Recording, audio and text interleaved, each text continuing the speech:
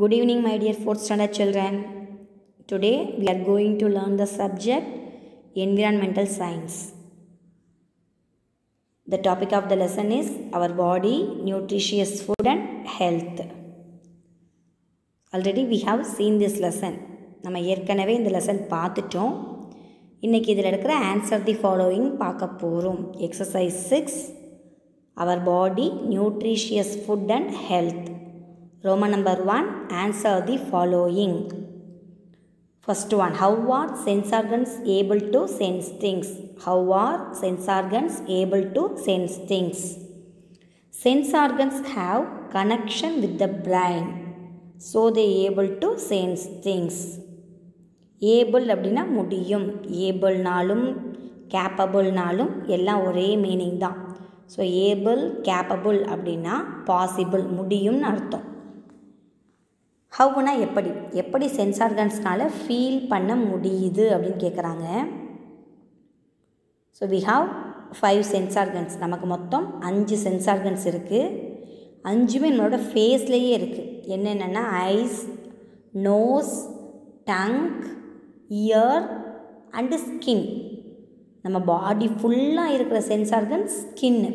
So totally 5 sense organs. கொஷினுக்கு meaning எப்படி sense ஆர்கன்ஸ்னால் feel பண்ண முடியுது அப்படின்னு கேட்குறாங்க.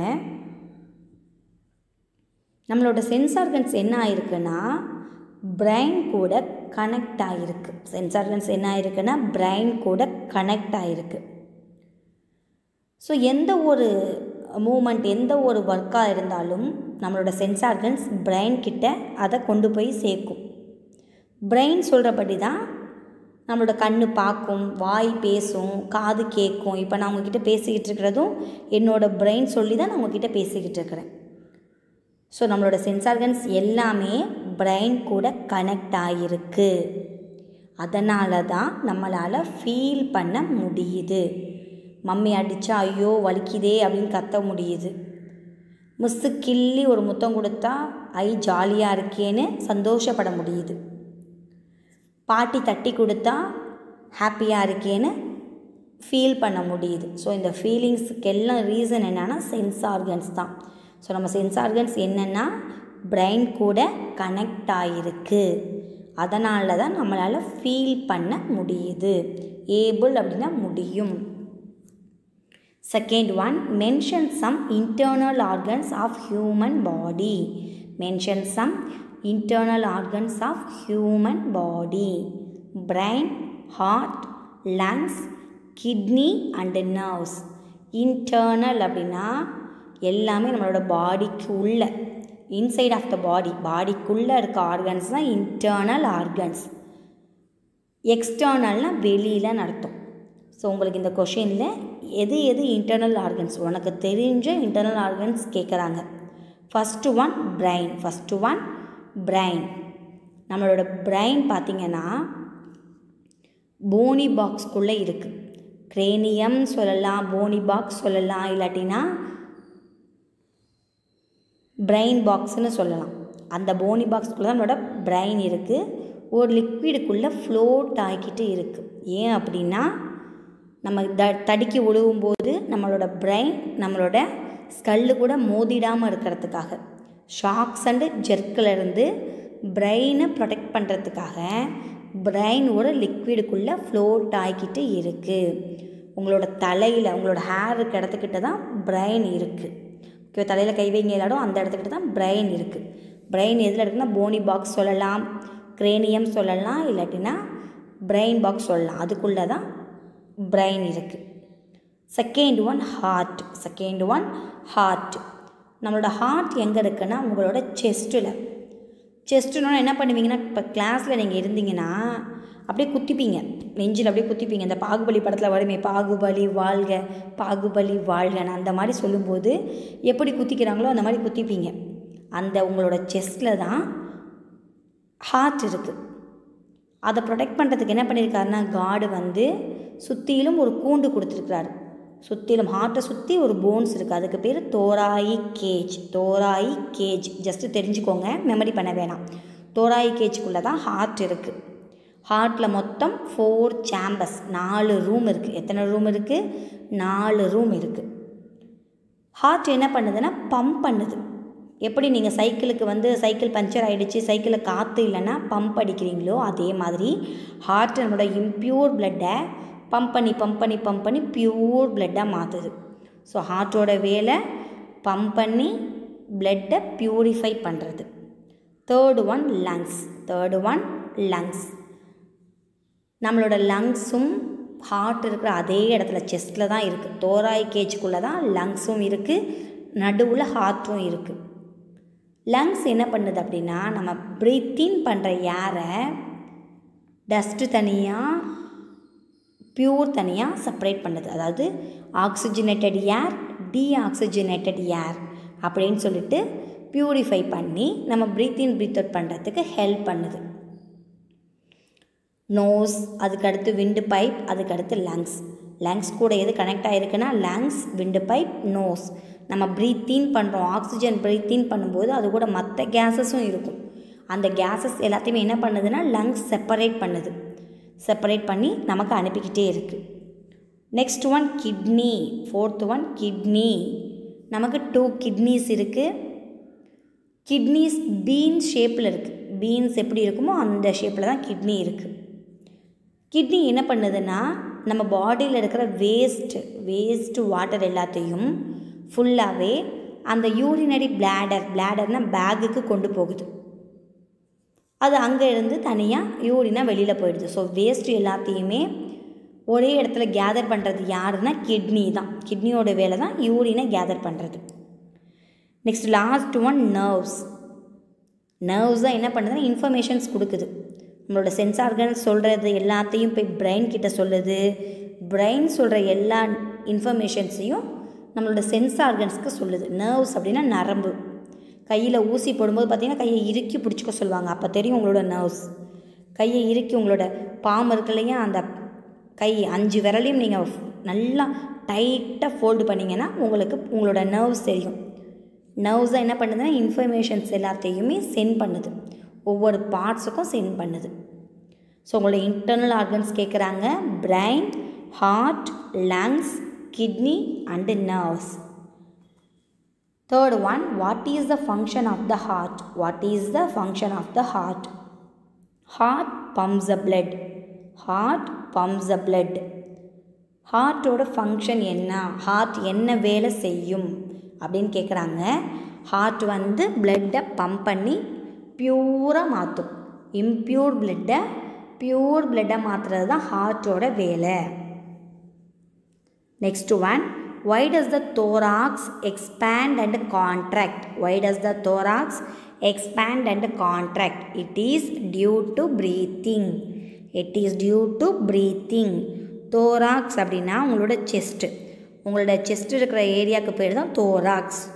ஏன்னா அங்கே இருக்கிற ஒரு எலும்புக்கு பேர், அந்த கூண்டுக்கு பேர் தோராயி கேஜ். அதனால் செஸ்ட்டுக்கானது என்னென்னா தோராக்ஸ் ஏன் எக்ஸ்பேண்ட் ஆகுது, விரியுது, ஏன் கான்ட்ராக்ட் ஆகுது, சுருங்குதுன்னு கேட்குறாங்க. ஏன் தோராக்ஸ் எக்ஸ்பேண்ட் ஆகி கான்ட்ராக்ட் ஆகுதுன்னு கேட்குறாங்க. நம்ம ப்ரீத் அவுட் பண்ணுறதுனால எக்ஸ்பேண்ட் ஆகி கான்ட்ராக்ட் ஆகுது. ஸோ நம்ம ப்ரீத் இன் பண்ணும்போது மூச்சு இழுக்கும்போது எக்ஸ்பேண்ட் ஆகுது, மூச்சு விடும்போது கான்ட்ராக்ட் ஆகுது. இப்போ பார்த்தீங்கன்னா உங்கள் வீட்டில் டோர் வந்து ரொம்ப டைட்டாக இருக்கும், கதவை நீங்கள் சாத்தினீங்கன்னா சாத்த முடியாது. நம்ம ஸ்கூல்லையே first class room, LKG girls class room door இருக்கு இல்லையா, பயங்கர டைட்டாக இருக்குது. 4 பேர் சேர்ந்து சாத்தினா தான் அதை லாக் பண்ணவே முடியும். எதனால் அப்படின்னா டோரும் எக்ஸ்பேண்ட் ஆகி கான்ட்ராக்ட் ஆகும், அதுவும் சுருங்கி விரியும். இப்போ இது வின்டர் சீசன் அப்படின்றனால ரொம்ப வெட்டாகி ஃபுல்லாகவே ஏரில் வந்து நிறையா வாட்டர் வேப்பர்ஸ் இருக்கும். அந்த வாட்டர் வேப்பர்ஸ்லாம் போய் உட்டி பார்ட்டிகிள்ஸில் அப்படியே என்ன ஆயிரும்னா அங்கே வந்து அப்படியே படிஞ்சிரும், செட்டில் ஆகிடும். அதனால் டோர் என்ன ஆகுதுன்னா எக்ஸ்பேண்ட் ஆகி கான்ட்ராக்ட் ஆகும், டோரும் எக்ஸ்பேண்ட் ஆகும். உங்களோட டோர் வந்து இழுக்க முடியாது, சிரமமாக இருக்கும், க்ளோஸ் பண்ண முடியாது, ரொம்ப டைட்டாக இருக்கும். ரீசன் என்னென்னா அதுவும் எக்ஸ்பேண்ட் ஆகி கான்ட்ராக்ட் ஆகுது. உங்களோட மசில்ஸ், உங்கள் பாடி மசில்ஸும் எக்ஸ்பேண்ட் ஆகி கான்ட்ராக்ட் ஆகும். நீ வயிறு முட்டை ஃபுல்லாக சாப்பிட்ட அப்படின்னா வயிறு வந்து பெருசாகிடும், உங்களோட பெல்லி வந்து பிக்காகிடும், பெருசாக தொப்பை தெரியும், வயிற்றுக்குள்ளே பெரிய ஒரு பாட்டு ஓடுற மாதிரி தெரியும். வயிற்றில் ஒன்றுமே இல்லை, ஸ்டொமக் எம்டியாக இருக்குன்னா அப்படியே ஸ்டொமக் ஃப்ளாட் ஆகிடும். ஸோ நம்மளோட பாடியோட மசில்ஸ் எல்லாமே எக்ஸ்பேண்ட் ஆகும், விரியும், கான்ட்ராக்ட் சுருங்கும். எதனால் எக்ஸ்பேண்ட் அண்ட் கான்ட்ராக்ட் ஆகுது தோராக்ஸ்ன்னு கேட்குறாங்க. டியூ டு ப்ரீத்திங், நம்ம ரெஸ்பிரேஷன் பண்ணுறதுனால தோராக்ஸ் வந்து எக்ஸ்பேண்ட் அண்ட் கான்ட்ராக்ட் ஆகுது. டியூஇ டியூ அப்படின்னா பிகாஸ் அப்படின்னாலும், சின்ஸ் அப்படின்னாலும், தேர்ஃபோர் அப்படின்னாலும் எல்லாமே ஒரே மீனிங் தான். Due, because, therefore and since இது எல்லாத்துக்கும் ஒரே மீனிங். அதனால் என்ன மீனிங்? அதனால். 5th one, what are the waste products of the human body? What are the waste products of the human body? Sweat, carbon dioxide, urine. நம்மளோட human பாடியில் எதெல்லாம் waste அப்படின்னு கேட்குறாங்க. நம்மளோட ஸ்வெட்டிங், நம்ம பாடியில் இருக்கிற சால்ட்டு வாட்டர், இந்த ஸ்வெட்டிங் நம்மளோட வேஸ்ட் வாட்டர். அப்புறம் கார்பன் டை ஆக்சைடு, நம்ம ப்ரீத் அவுட் பண்ணுற கேஸ், அது நம்ம பாடிக்கு தேவையில்லாத ஒன்று. CO2ன்னு சொல்லலாம், இல்லை கார்பன் டை ஆக்சைடு சொல்லலாம். ஸோ அது நமக்கு தேவையில்லை. அடுத்து யூரின், நம்ம பாடியிலேருந்து வர வேஸ்ட்டு தான் யூரின். இன்னொன்று எழுதிக்கலாம், என்ன அப்படின்னா டியர்ஸ், TEARS, TEARS. டீ போட்டுக்கோ, TEA போட்டுட்டு RS போட்டுக்கணும். டியர்ஸ்னால் கண்ணிலேருந்து வர தண்ணி, அழுகுறீங்க இல்லையா, அழுகும்போது வர வாட்டர் தான் டியர்ஸ். அந்த டியர்ஸும் நம்ம பாடிக்கு தேவையில்லாத ஒன்று. ஸோ உங்களோட ஹியூமன் பாடி, நம்மளோட ஹியூமன் பாடியில் இருக்கிற வேஸ்ட் ப்ராடக்ட்ஸ் எதுன்னு கேட்குறாங்க. Sweat, carbon di oxide, urine and டியர்ஸையும் சொல்லலாம்.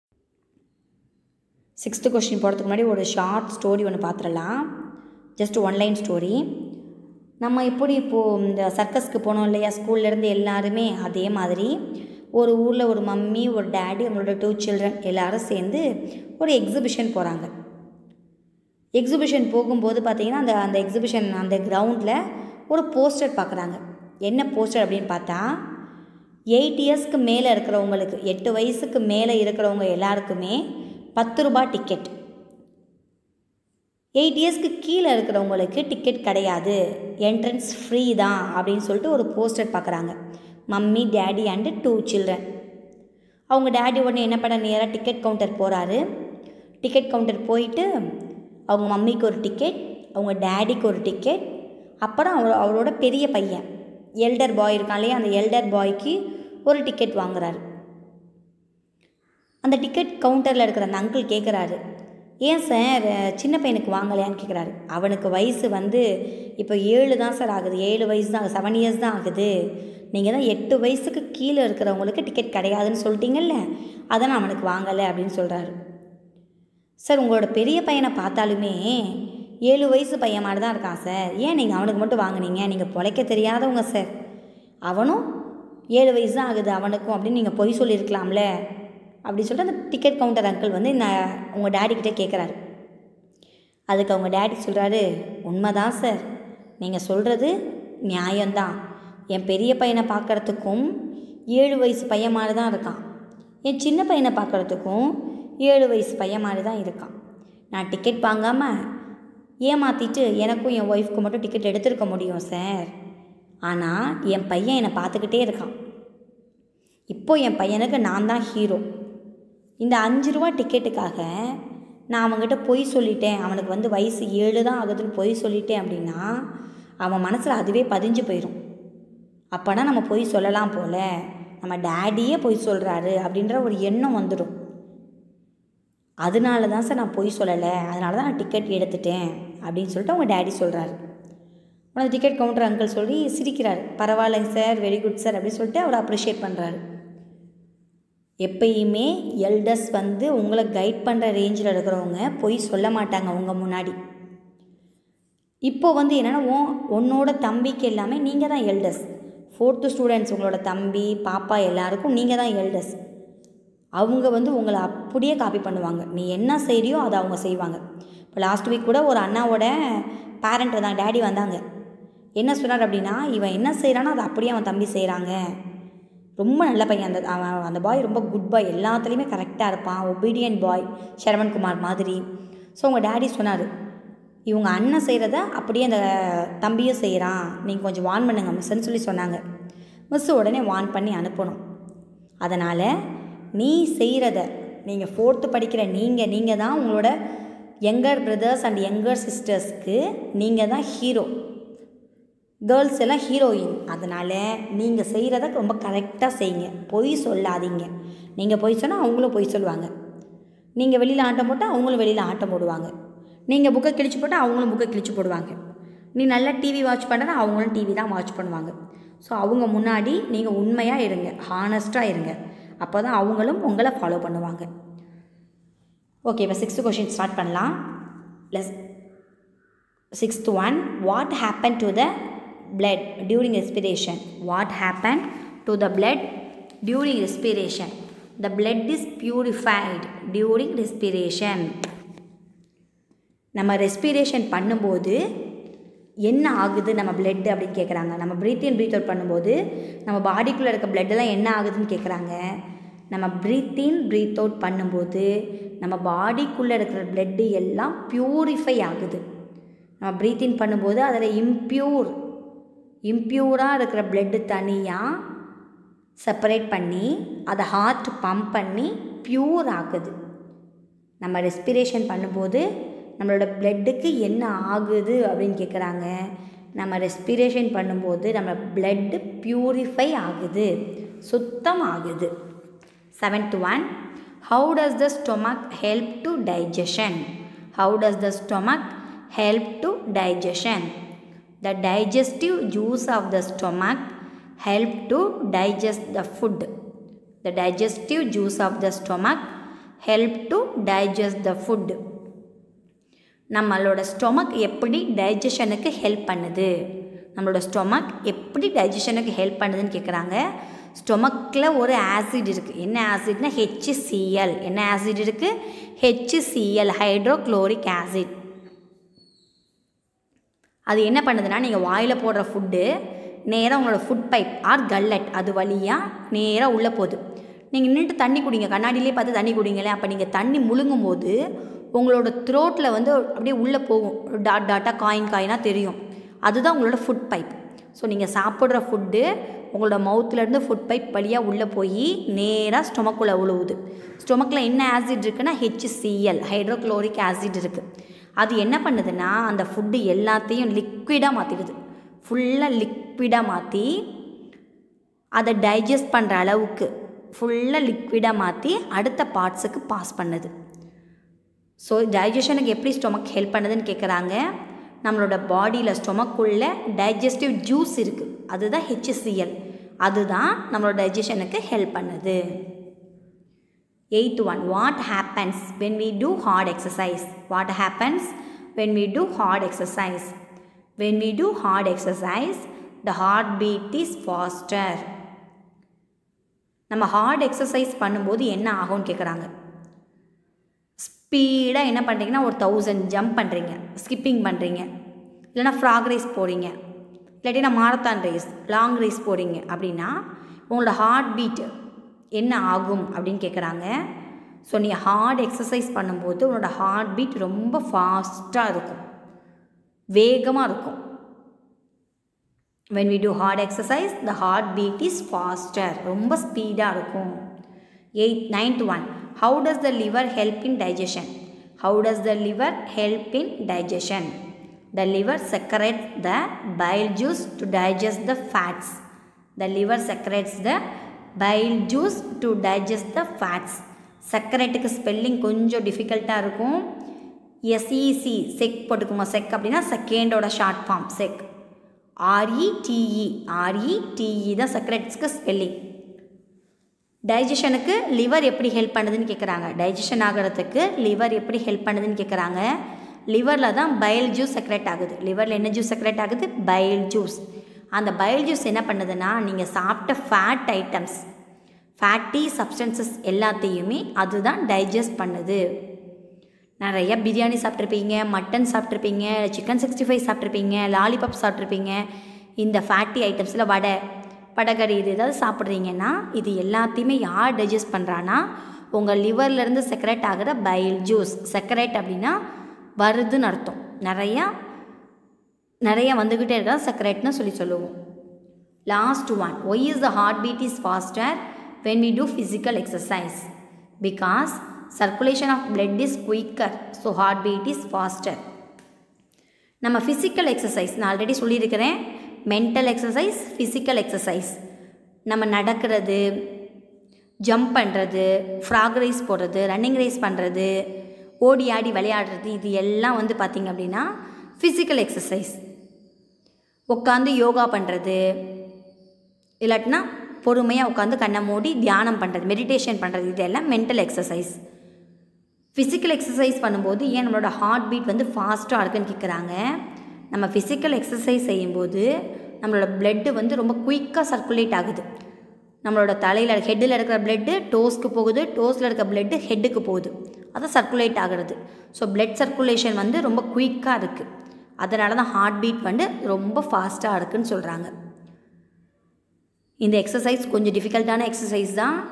திரும்ப திரும்ப கேளுங்க, வாய்ஸை கேளுங்க, கேட்டிங்கனாவே மெமரி ஆகிடும். ஸோ உங்களுக்கு மீனிங் புரிஞ்சுக்கிறது தான் கொஞ்சம் கஷ்டம். ஆன்சர் எல்லாமே ஒன் லைனில் தான் இருக்கும். அகைன் அண்ட் அகைன் ரிப்பீட் பண்ணிக்கிட்டே இருங்க. கேம்ஸ் விளையாடுறத கொஞ்சம் அவாய்ட் பண்ணுங்கள். ஏற்கனவே ஸ்கூலில் சொன்ன மாதிரி எல்லாருக்கும் மெசேஜ் அனுப்பியிருக்கிறோம், ரீச் ஆகிருக்கும்னு நினைக்கிறேன். நிறையா பேர் ரெஸ்பான்ஸ் பண்ணியிருக்கிறீங்க, நிறையா பேர் வந்து புக்ஸ் வாங்கிட்டீங்க. ஸோ ஸ்கூலில் சொன்ன மாதிரி 31st இந்த மந்த் 31க்கு அப்புறம் வீடியோஸ் வர்றது கஷ்டம். ஸோ உங்கள் மம்மி டேடியை ஸ்கூலில் வந்து பார்க்க சொல்லுங்கள். புக்கு வாங்காதவங்க அந்த புக்கு வாங்கிக்கோங்க. நீங்கள் புக்கு வாங்கினா தான் படிக்க நல்லாயிருக்கும், ஈஸியாக இருக்கும். அப்போ தான் கிளாஸஸும் கண்டினியூ ஆகும். உங்களுக்காக டைம் ஸ்பெண்ட் பண்ணி தான் 1 day 2 days ஸ்பெண்ட் பண்ணி தான் நாங்கள் ஸ்லைட் ப்ரிப்பேர் பண்ணுறோம். ஸோ நாங்கள் எடுக்கிற கிளாஸஸ் உங்களுக்கு ரீச் ஆகணும். இல்லாட்டினா உங்களுக்கும் லாஸ், எங்களுக்கும் லாஸ். அதனால் உங்கள் மம்மி டேடியை எல்லா பேரண்ட்டையும் வந்து ஸ்கூலில் பார்க்க சொல்லுங்கள். புக்ஸு சீக்கிரம் வாங்கிக்க சொல்லுங்கள். புக்ஸு நீங்கள் வாங்கினீங்கன்னா தான் 31st வரைக்கும், அதுக்கப்புறமும் கிளாஸ் கண்டினியூ ஆகும்.